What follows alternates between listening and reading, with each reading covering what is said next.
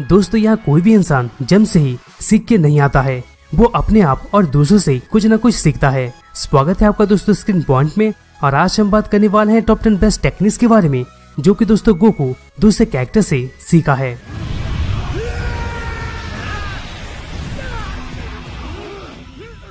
दोस्तों video start करने से पहले हम आपको बस इतना बताना चाहते हैं, अगर आप हमारे चैनल पे नए हैं तो दोस्तों सब्सक्राइब करें ताकि इससे रिलेटेड कोई वीडियो आप मिस न कर सके।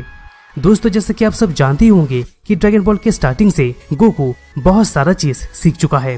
गोकू अपने ट्रेनिंग के जरिए खुद में ही धीरे धीरे पावरफुल होते ही जाता है। यहाँ पर दोस्तों ये ट्रेनिंग के दौरान गोकू को कुछ टेक्निक भी सीखने को मिलता है। ज्यादातर टेक्निक मार्शल आर्ट की टेक्निक के ऊपर ही बेस्ड होता है। अगर हम देखें तो ऐसा नहीं है कि गोकू सिर्फ और सिर्फ टेक्निक अपने आप में ही सीखा है, बल्कि दोस्तों कभी कभी वो दूसरे से भी टेक्निक को सीखा है। तो दोस्तों इस वीडियो में हम आपके लिए कुछ ऐसे टेक्निक्स को लेके आए हैं जो कि दोस्तों गोकू दूसरे कैरेक्टर से सीखा है। यहाँ पर दोस्तों हम अल्ट्रा इंस्टेंट को लेने वाले नहीं हैं, क्योंकि दोस्तों मैक्सिमम लोग ये टेक्निक के बारे में जानते ही हैं, और दोस्तों इसी की वजह से हम इसको स्किप कर दिए हैं। लेकिन अगर अल्ट्रा इंस्टेंट होता तो ये नंबर 1 पोजीशन पे डेफिनेटली होता। तो दोस्तों टाइम ना लेते हुए चलिए स्टार्ट करते हैं। नंबर 10 जानकैन। दोस्तों आपको भी पता होगा कि गोकू को सबसे पहले ग्रैंडपा गोहन ने ही ट्रेन किया था।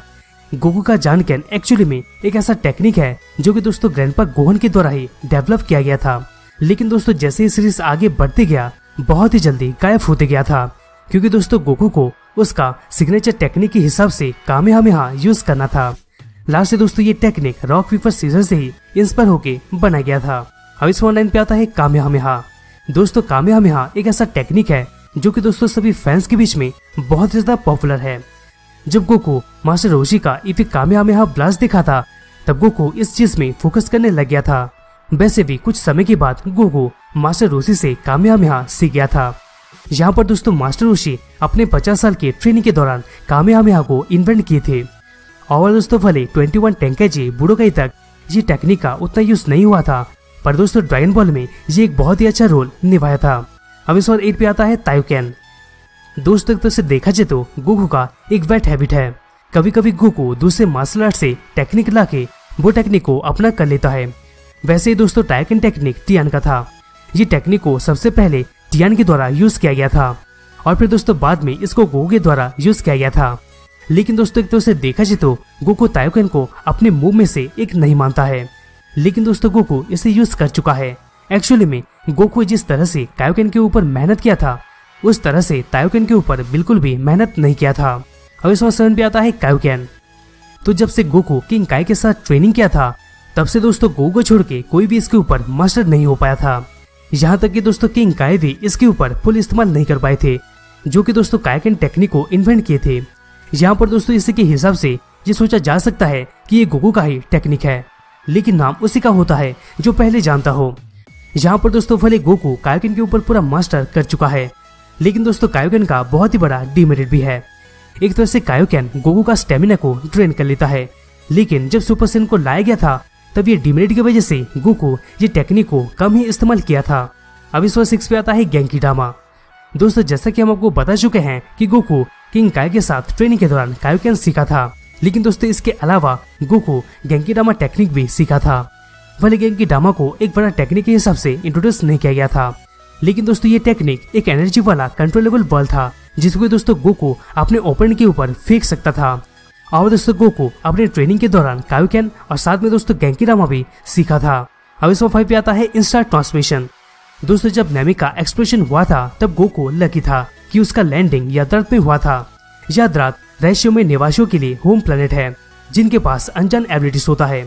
यहाँ पर दोस्तों गोकू वहीं रह के लगभग 1 साल के टाइम में वो इंस्टेंट ट्रांसमिशन टेक्निक में मास्टर हो जाता है। यानी दोस्तों गोकू इंस्टेंट ट्रांसमिशन टेक्निक यादरात प्रजाति से ही सीखा था। ये टेक्निक की मदद से गोकू चुटकियों में नए लोकेशन में पहुंच सकता था। और दोस्तों देखा जाए तो गोकू के बेस्ट टेक्निक में से ये एक बेस्ट टेक्निक है। अब इसको 4 पे आता है फ्यूजन डांस। दोस्तों आपको भी पता होगा कि फ्यूजन डांस एक बहुत ही पावरफुल टेक्निक है। ये टेक्निक गोकू किसी दूसरे वर्ल्ड में जाके मेटामॉर्फन से सीखा था। भले दोस्तों गोकू ये टेक्निक को मेटामॉर्फन से सीखा था, पर दोस्तों सीरीज में फ्यूजन डांस को सबसे पहले गोकू के द्वारा इंट्रोड्यूस किया गया था। और गोकू ने ये सिखाया था गोटेन ट्रंक्स को, मगर दोस्तों यहाँ पर ये ट्रम्प कार्ड साबित नहीं हो पाया था। लेकिन ये टेक्निक का फुल पावर हमें तब देखने को मिला था जब dragon ball super Broly movie में गोजिला का फाइट हुआ था ब्रॉली के साथ।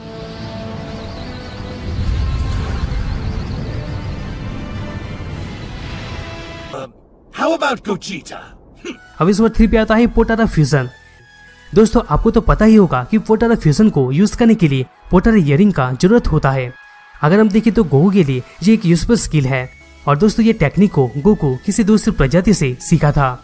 एक्चुअल में पोटारा इयरिंग लाइफ और डेथ के बीच का डिफरेंस को दिखाया था।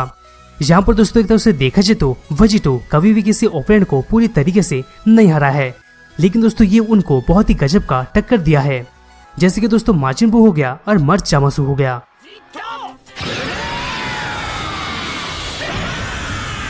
अब इस 2 पे आता है मफुआ।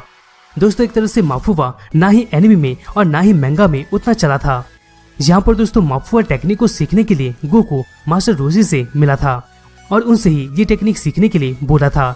यहाँ पर दोस्तों ये एक ऐसा टेक्निक है जो कि दोस्तों मास्टर मुताइतो के द्वारा इन्वेंट किया गया था, जो कि दोस्तों मास्टर रोशी के गुरु थे।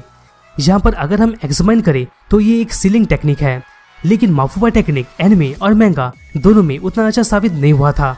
पर दोस्तों फैन सर्विस के हिसाब से देखा जाए तो ये कहीं ना कहीं बहुत ही ज्यादा इंटरेस्टिंग भी था। और दोस्तों देखा जाए तो गोकू ये टेक्निक को उतना इस्तेमाल नहीं कर पाया है, लेकिन दोस्तों गोकू ये टेक्निक को जानता है। फाइनली दोस्तों नंबर 1 पे आता है हकाई। दोस्तों हकाई एक ऐसा पावरफुल एबिलिटी है जो कि दोस्तों गॉड ऑफ डिस्ट्रक्शन के द्वारा यूज होता है, लेकिन दोस्तों हकाई को गोकू भी यूज कर सकता है। ये हकाई टेक्निक गोकू से तब आया था जब गोकू का फाइट मर्च चामासु के साथ चल रहा था। और दोस्तों देखा जाए तो गोकू को ये टेक्निक सीखते हुए एनिमे में कभी दिखाया नहीं गया है, पर दोस्तों जब चामासु के साथ बैटल हो रहा था तब इसको दिखाया गया था। यहाँ पर दोस्तों ऐसा हो सकता है कि ये बीरस का एक ईस्टर एग हो। ओवरऑल ईस्टर एग की वजह से हम ये कह सकते हैं कि शायद गोकू हकाई टेक्निक को भी सीख चुका है, मगर दोस्तों हम कंफर्म बिल्कुल भी नहीं है, क्योंकि दोस्तों एनिमे और मैंगा में गोकू इसको सीखते हुए नहीं दिखाया गया है। तो दोस्तों यही था टॉप 10 ऐसे टेक्निक्स के बारे में जो कि दोस्तों गोकू दूसरों से सीखा है। दोस्तों वीडियो को कैसा लगा कमेंट बॉक्स में जरूर कमेंट कीजिएगा। दोस्तों अगर वीडियो अच्छा लगा तो प्लीज वीडियो को लाइक करना मत भूलेगा, जिससे हमें मोटिवेशन मिलता रहेगा और हम अब तक ऐसे ऑसम कंटेंट पहुंचाते रहेंगे। तो दोस्तों हम उससे वापस मिलते हैं किसी दूसरे नए वीडियोस में।